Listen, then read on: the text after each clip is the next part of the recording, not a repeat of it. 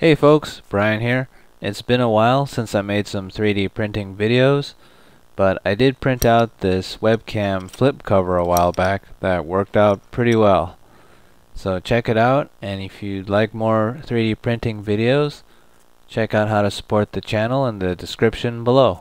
Anyway, for this video I did upgrade my Cura slicer to the latest Lulzbot edition, and it runs actually really slow on my system, but I did use it. I did update my 3D printer's firmware, and you can see that it calibrates itself a little bit differently at the beginning, but otherwise everything worked pretty smoothly.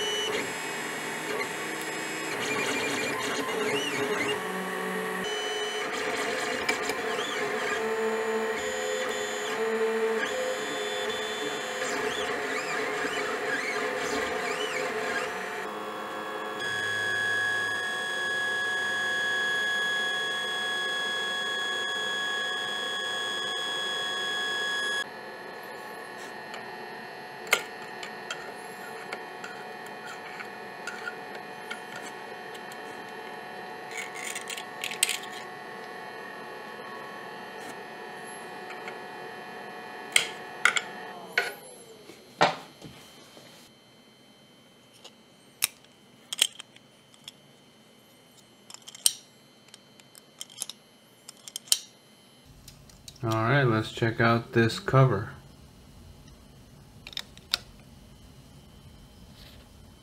Okay, seems to move around. I put a little spacer behind it. Now it just works.